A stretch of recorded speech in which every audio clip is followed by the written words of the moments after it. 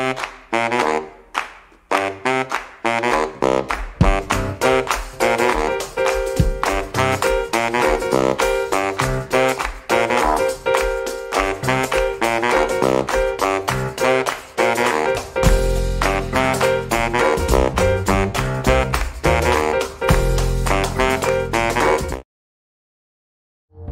everyone. The TD Ottawa Jazz Festival would like nothing more than to welcome you to our main stage at Confederation Park, downtown Ottawa.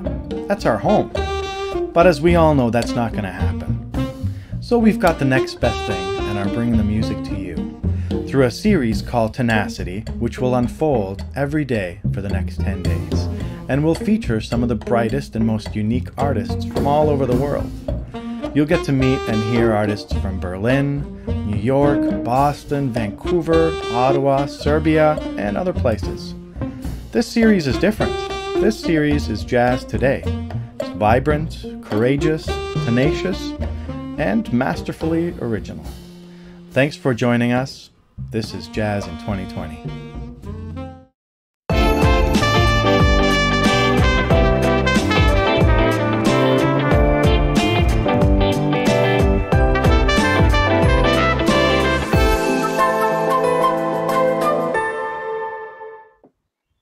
Good evening and welcome to OLG Chats. I'm James Hale from Downbeat Magazine, and each day of Tenacity we'll be talking to some of the incredible improvising artists who'll be sharing their music with us.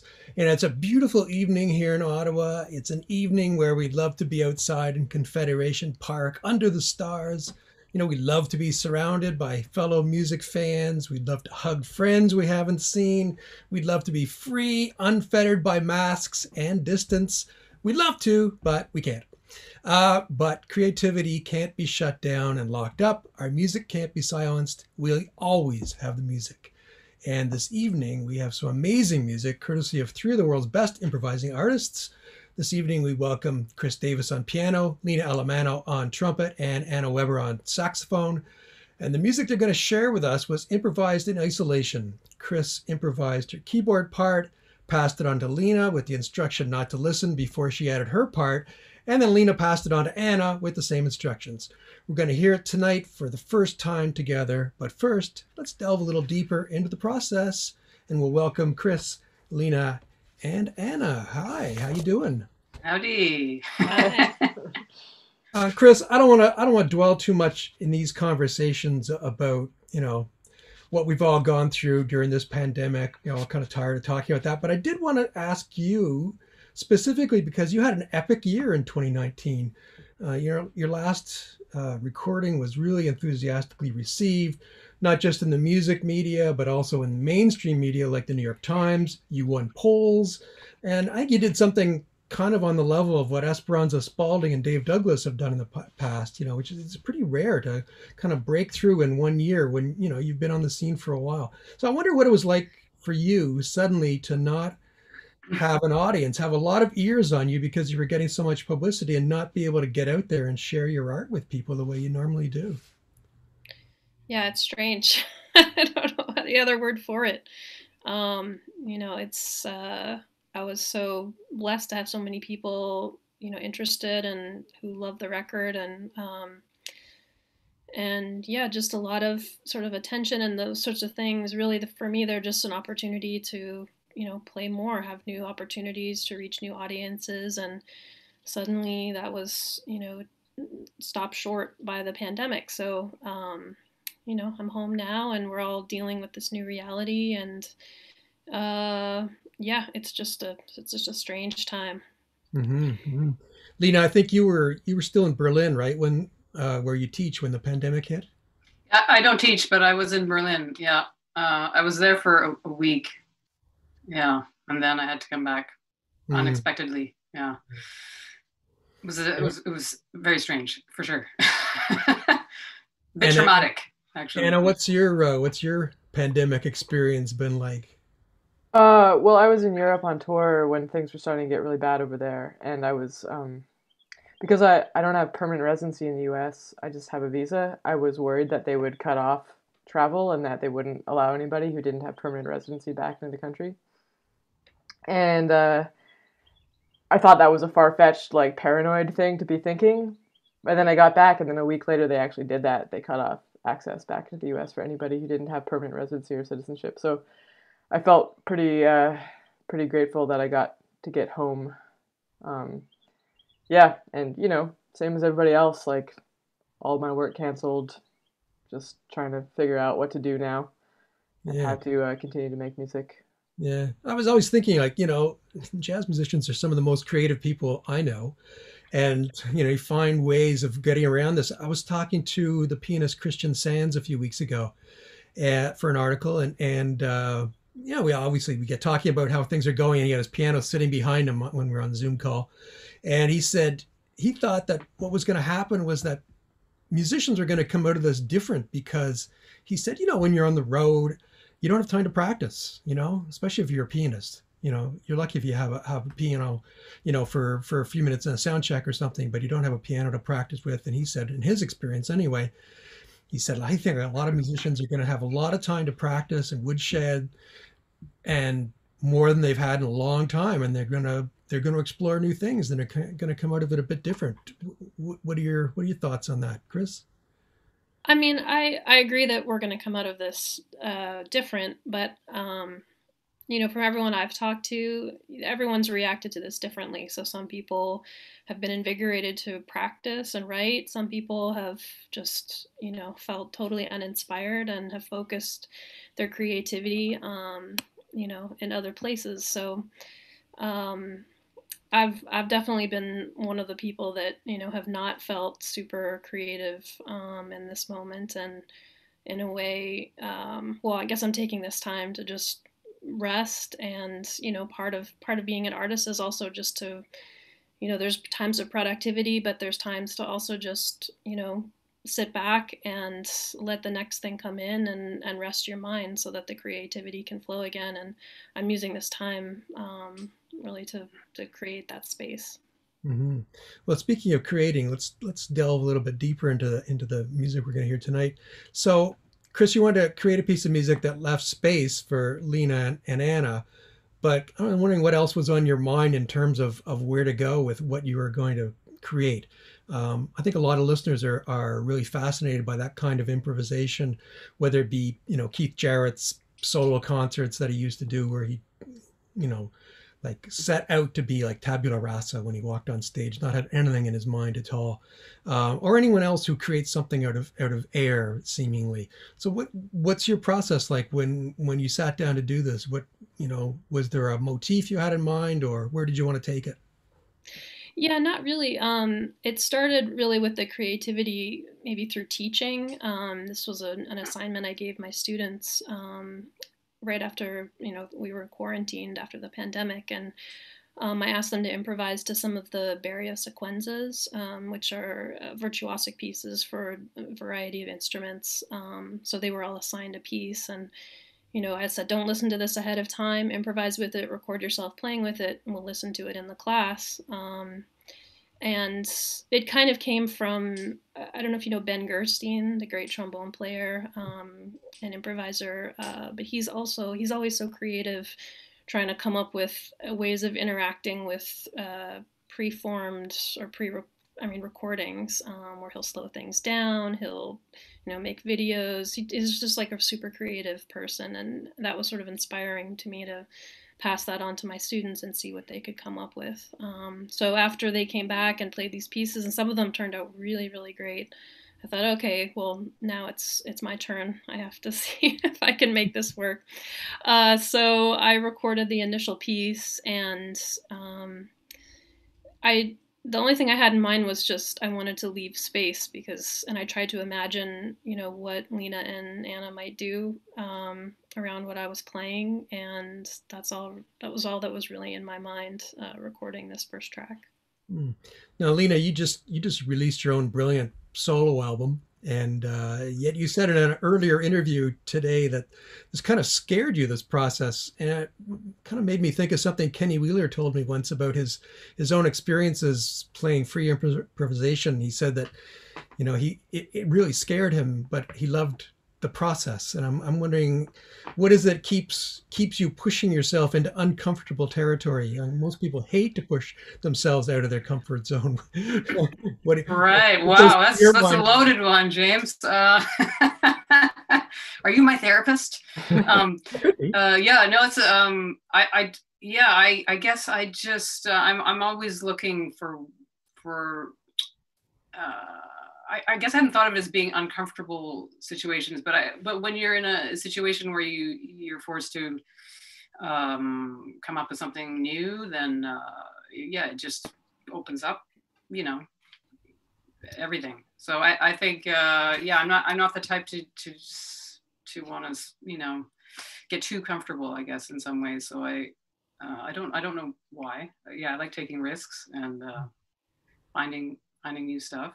I mean, the reason I thought this particular project was slightly terrifying because I knew there would be this disconnection of what we're used to when we improvise, where, you know, it's interactive. So I knew that this would be very jarring to experience the, you know, improvising with a great improviser who seemingly not listening to you, but feeding, but also, you know, just giving instead of, you know, having the exchange.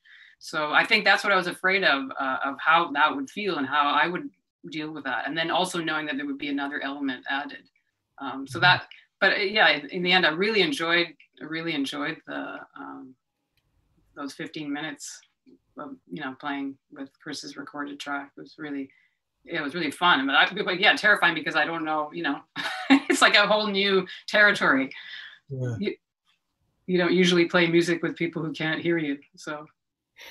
You didn't cheat at all. You didn't like go, you know, 3 minutes into it and then, oh, I'll back up. And No, I didn't cheat because I knew I couldn't only do that. I could only have this experience the one time. So I thought I better just go for it.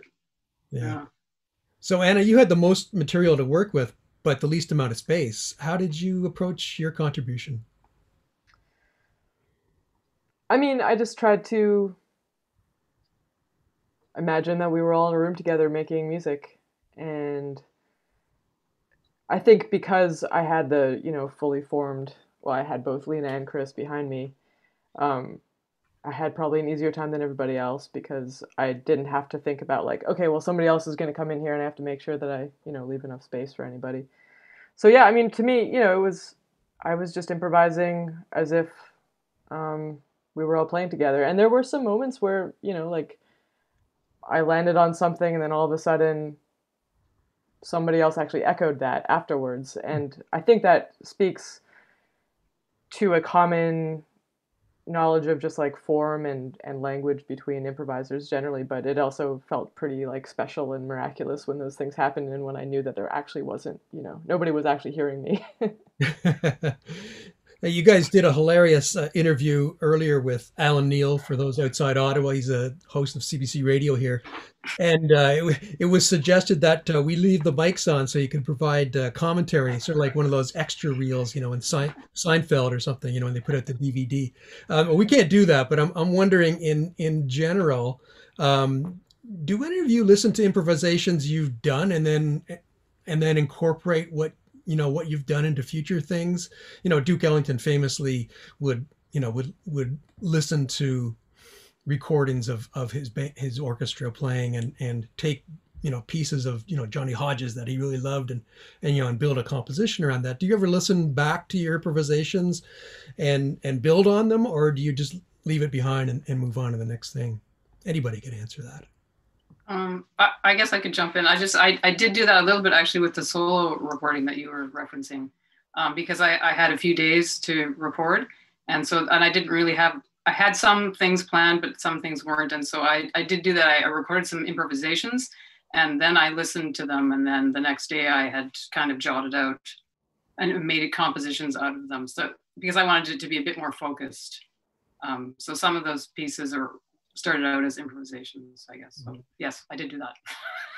Kris, what about you? Do you go back or move on? Yeah, well, I wrote a piece for my trio with Tom Rainey and John Aber a while back, where I had recorded an improvisation that we had done, and then went back and transcribed the whole thing and wrote it out like this one section as an actual tune. So then we played that piece as a tune later on, and that can be heard. That's on the record Good Citizen. Though I don't remember what the name of that track was on the record. Yeah, I mean, the thing that I'm missing so much in this pandemic and not playing, it's like when you're playing with people, you're also in conversation with yourself night after night. And, you're constantly like, oh, I wish I could have done that, or I didn't quite get to that on the piano. Let me go home and practice it so that maybe if it comes up the next time, I'll be able to grab it, and I miss this conversation, this internal conversation. I'm sure we all do. So, I do think it is part of the process. And I'm constantly, if I try something when I'm improvising, that can become part of a tune later on and vice versa. So it is just between composing, improvising, and listening. It's just this constant conversation. Mm-hmm. Well, speaking of listening, let's get to the adventure, the experiment, as you call it. And it's going to be an experiment and an adventure for all of us. So let's get to it and enjoy. Music brings us together even when we're apart. That's why we're so proud to support Canadian music through events like the TD Ottawa Jazz Festival. It's just one more way that the TD Ready commitment is building a more inclusive tomorrow. Enjoy the show.